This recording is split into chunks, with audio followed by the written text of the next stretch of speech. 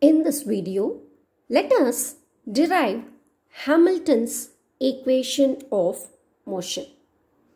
These set of equations are also called as Hamilton's canonical equations. We all know the Hamiltonian function h is a function of qj, pj and t, which I am going to take it as equation number 1. And here qj's are generalized coordinates and pj's are generalized momentum and t is the time. Next, let us know what is the chain rule or a function of a function rule. This rule will help us to find the differentials here.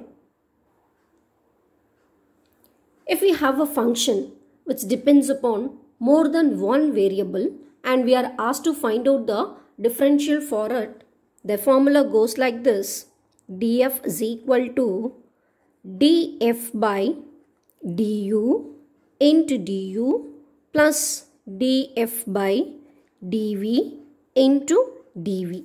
This formula or this chain rule will help us to do the differentials here. Using this chain rule, let us differentiate this equation 1 now. Now taking differential of equation 1 h, we get dh is equal to summed over j dou h by dou qj into dqj plus summed over j dou h by dou pj into dpj plus dou h by dou t into dt. Let us take it as equation number 2.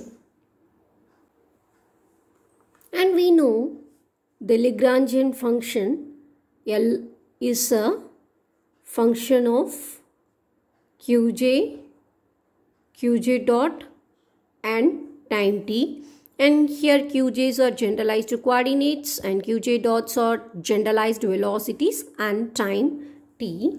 Let us take it as equation 3 and let us take a differential for this equation 3.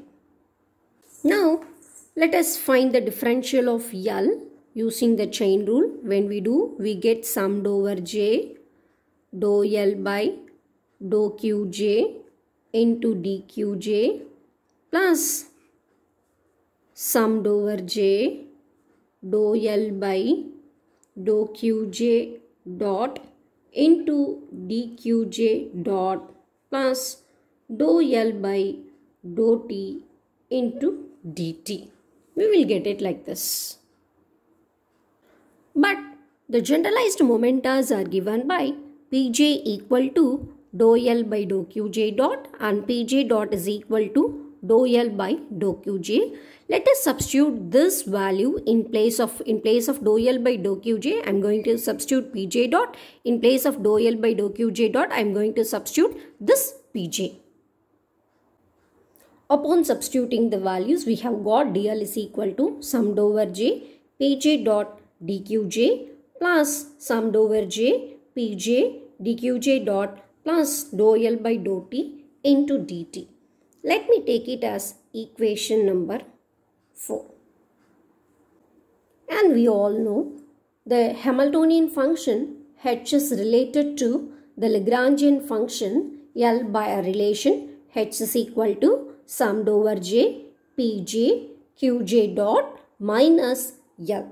Let us take it as equation number 5 and let us take differential for this h also. Now taking differential of equation 5, we get dh is equal to summed over j. Here you have two variables which we will differentiate by UV method, that is UdV plus VdU. So it is UdV Pj into dQj dot plus summed over J Qj dot into dPj minus dl. And the value of dl is available in equation 4. Let us substitute in this one. So what I have done is, I have substituted the value of dl summed over j pj dot dqj plus summed over j pj dqj dot plus dou l by dou t into dt in this equation. When we substitute, we get dh is equal to summed over j pj dqj dot plus summed over j qj dot dpj minus summed over j pj dot dqj minus summed over j pj dqj dot plus dou l by dou t into dt. In this we could see this term and this term are similar with a negative sign, so they will get cancelled.